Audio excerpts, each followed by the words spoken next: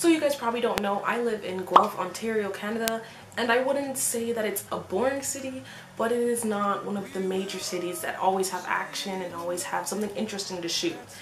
So here are a few tips that can help you guys make great photos even if you live in a boring city.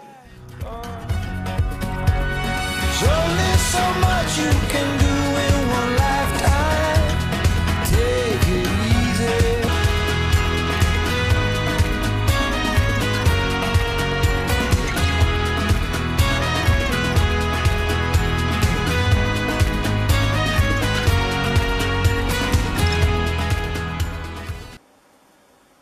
Photo of a flower.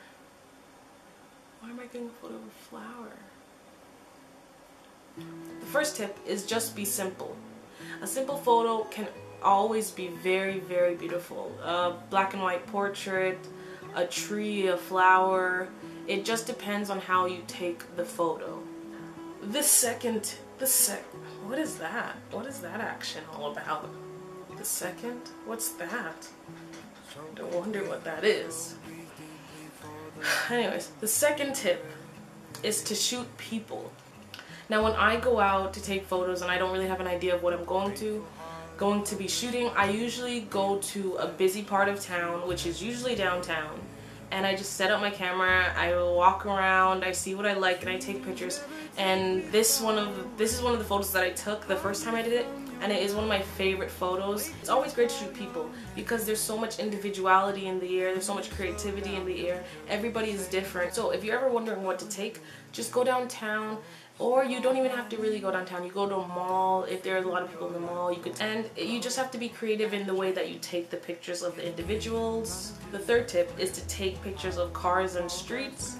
And that's really great if you are alone and you don't really have anyone to take pictures of, or if you're not really comfortable taking pictures of people yet. I usually do that all the time, basically because I'm usually always alone. I don't really have friends, so I usually take pictures of cars and streets, and I'll show a bit of the pictures I take. And I love taking pictures of streets especially because they're all the same in one way, but they're all totally different in their own way. And I think it's very cool and unique how you could put a spin on a street and a road. So you should try and take pictures of streets and of cars. My last tip is to be creative with your photos. If you don't really know what to take, you should bring accessories just to make the photo look more interesting than what it really is. Like I have this lens ball, and I got it maybe like, I'll say like a month after I started taking photos, and it's just a ball that inverts. It inverts it's just a crystal glass ball that inverts what's around it. So it's really cool what you could do with this ball.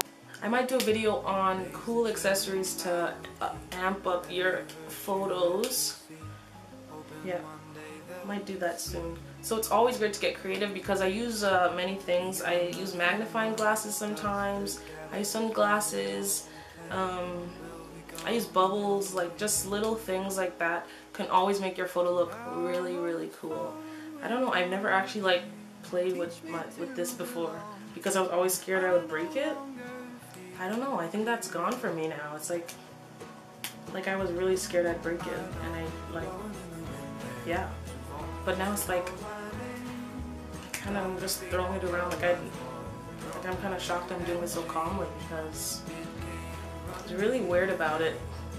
I want to get the bigger one. I will soon, like, because this is the smaller one.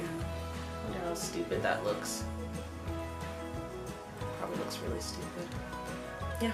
Well, those are my few tips to make your photo taking experience much more exciting in case you live in a boring city. And if you don't live in a boring city, there's still tips you can take.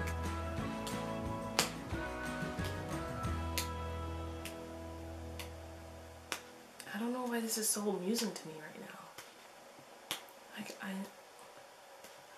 I've never played with this, and it almost like I almost missed it in my hand a while ago, and my heart almost dropped. So for the video.